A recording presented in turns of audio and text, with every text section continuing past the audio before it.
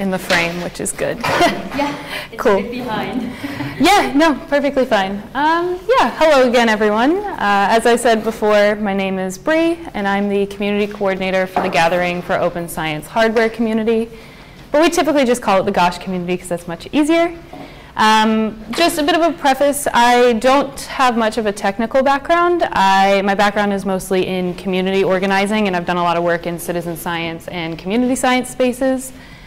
So this presentation today is going to be a little bit more about kind of how GOSH as a community functions and a little bit more about the organizational structure of it, and less so on the technical side of hardware.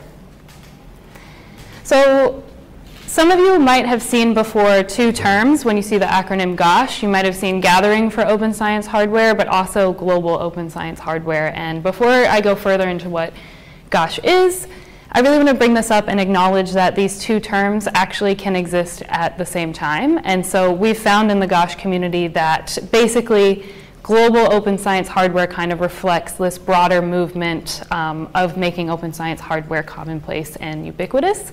But within that, you have this gathering, this specific convening space that's called the Gathering for Open Science Hardware. And so sometimes it can be a bit confusing when you see both of these terms being used. But at least me personally, I view it as the Gathering for Open Science Hardware is this community nested within this broader global open science hardware movement. So yeah, interesting space where both can exist. This also emerged because we found that when you translate the acronym for GOSH, it doesn't necessarily translate perfectly into other languages. So our community has kind of found that it's okay if different translations emerge and we use different terminologies when referencing GOSH. So just an interesting little fact if you've ever seen those words used before. But today I'm going to focus specifically on the Gathering for Open Science Hardware when I say GOSH. So for the rest of this presentation, when I say GOSH, I'm talking about Gathering. And this is because the GOSH community, it came about to be a convening space and a networking space for this global community that's pushing forward open science hardware. And we have shared values that are laid out by our manifesto and a shared call to action and goals that are laid out in our roadmap. And so it is, the purpose of this is to really bring community together around shared goals of making open science hardware ubiquitous.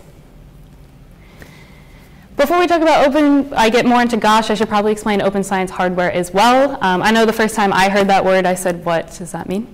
So we can't really talk about open science hardware unless we explain open source hardware.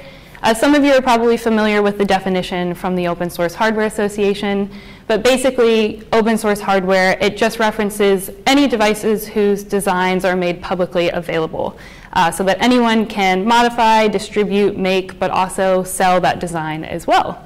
And I just want to acknowledge that open science hardware, it takes this concept of open source hardware and it applies it specifically to the scientific tools that we use for scientific research. So I like to think of microscopes, environmental sensors, something that you might imagine in a lab or out in the field, but the kind of definitions and boundaries around science hardware is up for debate and discussion as well. But basically it's this kind of focus on the design file being shared using an open license. My video is supposed to be here. Where are you, video? I don't know where it went. I don't have my video today, but that's perfectly fine. We're just going to have a blank screen. I'm going to tell you about it. Basically, the GOSH community is known for our annual gatherings, and I'll actually just go, whoa, it appeared. Strange. I don't know why there was two. Oh. This has not happened, but it seems to be working. Oh, nice. Oh, I'm so excited about this. I will make this full screen so that we can see it. Basically, the purpose of what I wanted to do here, if the audio works, is instead of me just telling you all about what GOSH is, I wanted to show you a short video from our recent gathering so you can see kind of what folks experience when they go to GOSH events. Oh, it's on the computer. It works fine. Oh, okay. Yeah. Okay, if we can hear it. Cool. Open science hardware is about clear boxes. It's about being able to see everything inside of your tool, know exactly how it works, and know how it can be replicated for anyone in the world. This year, we brought the Gathering for Open Science Hardware to Panama. I'm really excited about having us in Panama because there's almost no place on Earth where you can have this very fascinating intersection, especially for a group that's as interested in science and technology as us, to have both of those right there, this massive globalization right next to a bunch of howler monkeys making sounds in the jungle. Probably the most important thing about the GOSH community is making these connections between all of these wonderfully strange individuals who are all incredibly active and excited about sharing their thing and finding outlets and communities for them to share with.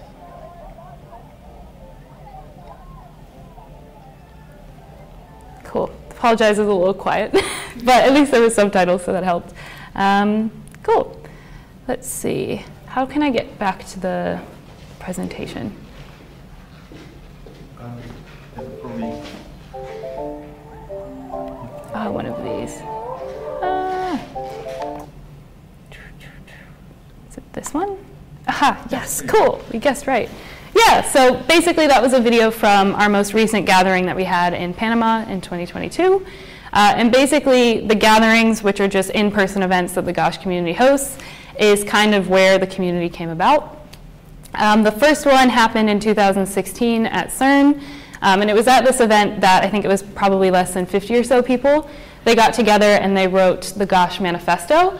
And I want to talk about this document in particular because it was a really important moment in which they documented the shared values and principles within the community. And ever since the creation of that document, it's helped people like me who have joined GOSH a little bit later. I joined in 2021. The manifesto has been kind of like a compass in understanding what the community wants to achieve and what sort of values we hold together. So after they met in 2016, they then met again in Chile in 2017. With a group of about 100 people, they collectively wrote the GOSH Roadmap. And this very long document basically just outlines actions that we can take as a community to make open science hardware ubiquitous by 2025. That's kind of our overarching goal. The 2025 part is a bit of a question mark, but anyways, to make it widespread and commonplace. Yeah, after that we've met in Shenzhen, China before. And then also from 2019 to 2021, the community did not meet in person, but was still quite active on our forum. And we did like virtual community calls and things like that to kind of keep a sense of belonging and kind of consistency in the community. So yeah, last one was in Panama in 2022, and then we hope to actually do another one in 2025 in Bali, Indonesia. I mentioned the roadmap, and I just want to bring it up again. I also forgot to mention in the beginning that I have linked in the schedule to a resource guide. So if there's anything that I talk about today that you're interested in knowing more about, I put links into it there so you don't have to be stressed about taking pictures or asking for certain things. Yeah, so definitely check out the resource guide. It's got links to things like the roadmap. But yeah, it covers a wide range of actions from creating mentorship programs and pipelines for people working on open hardware to creating policies aimed at key stakeholders and things like that. I do want to bring up the policy briefs that we have as well. In 2021, we did a series of writing workshops with technology transfer offices, international policymakers, and also research funders. Those were 3 audiences that we thought were key to engage with in order to make open science hardware more widespread and increase the uptake of it. Those are on our website. I definitely recommend checking them out if you're interested in policy around open science hardware. And then we also have, it's nearly 100 pages long, but it's a very useful document on how to run a GOSH event. So typically GOSH events are run in an unconference style where people set the agenda that morning before the event starts. And we've documented the processes that we take to host an event so that we don't really lose that institutional memory over time.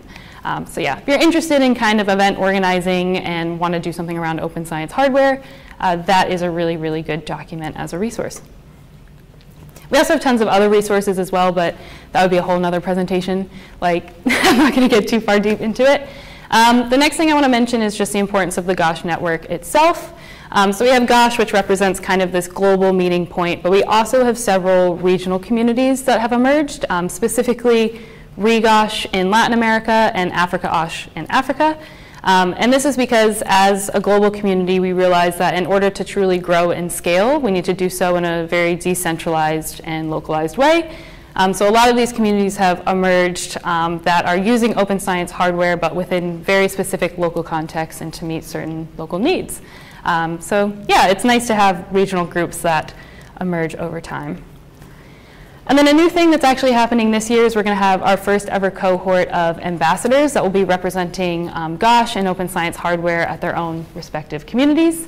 We'll be announcing the first round of selected ambassadors in August, and we'll also be sharing an ambassador handbook that's not only meant for the selected ambassadors, but anyone who wants to represent open science hardware or GOSH within their community. So we don't just want to limit it to the program. If anyone's interested in having like a document with different resources or ways to go about representing GOSH, that's why we created it.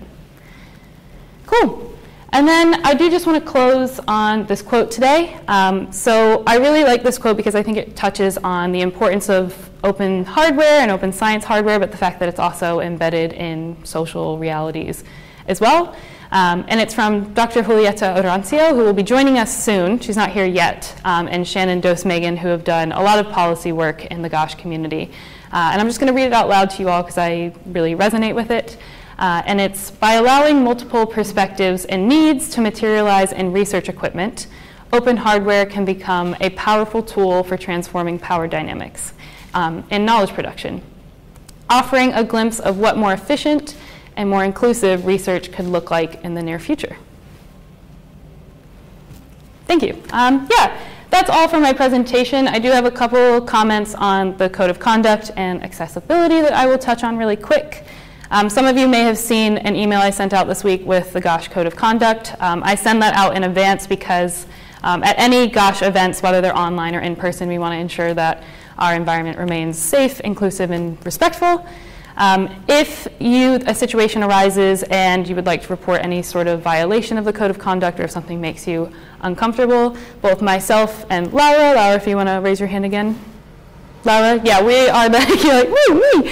Yeah. Yeah, no worries. We are the safety officers, so to speak, but you can come to us if you raise any concerns about the Code of Conduct, and we also have a tiny little blue box out by the check-in desk if you want to anonymously report anything, and we'll do our best to check that and work on it. Yeah, that's all for Code of Conduct. The restrooms are further down there if you need to use the bathroom. I think most of you saw them at the end of this hallway, and yeah, I think that's all I have to share today. Thank you. Cool. I guess I have time for questions. I think I ended 11, so yeah, any questions about GOSH or anything I talked about? Do you have examples of what open source hardware was created with GOSH?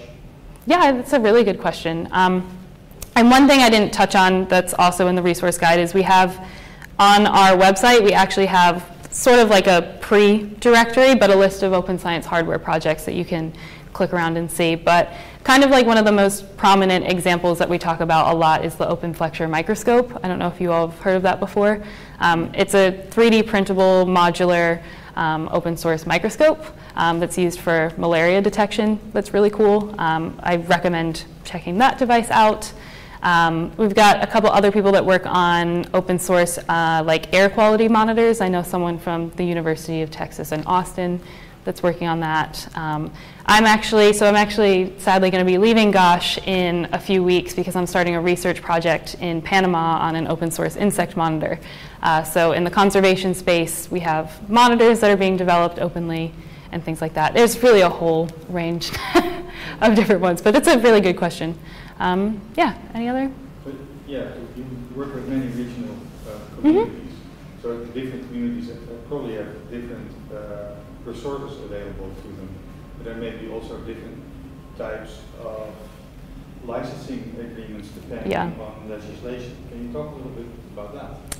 Oh, that's a really good question. I don't know that much around licenses. I'm not a lawyer, so I cannot comment too much on that.